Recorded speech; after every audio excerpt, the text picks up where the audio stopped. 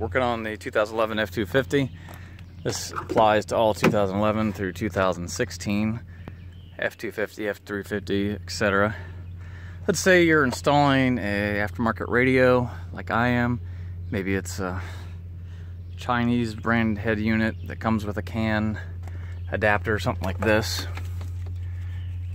Something like this doesn't output the correct retained accessory power. It doesn't have the delay when you open your doors. It's just something that bothers me.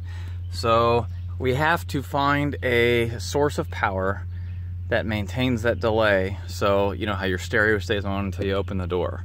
This is all controlled via computer with the factory stereo. It sends it over the CAN network, the communications protocol. So we need a good old-fashioned analog 12-volt source. So there's nothing in the dash that will give you that.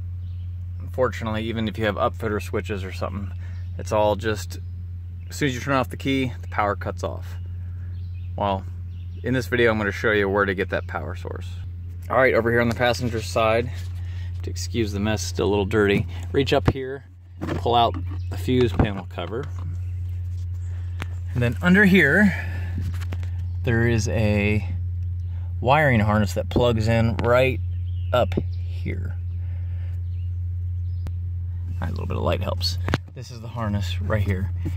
To release the harness, you have to, at the same time, push in on this and pull this tab up here, and it will release the whole thing.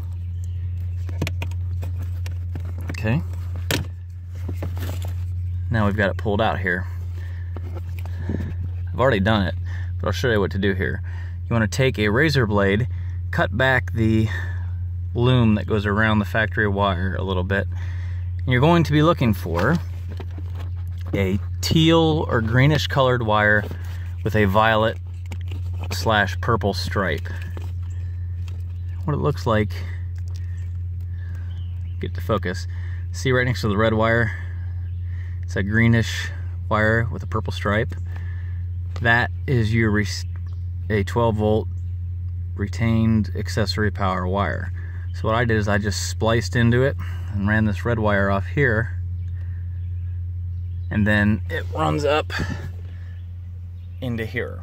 And you can use this as a power source for nothing high current, but it's just a trigger in my case. And you can use it for any kind of accessory that you want to have your accessory power. So once you get that all spliced on there, I'll show you how to plug this back in. Stick the harness back in the way it came out, and then push this until it locks into place. And there you go. There is where you will find your delayed power source with your ignition for your 2011 to 2016 Super Duty truck. Hope this video helped you. Like and leave a comment. Thanks.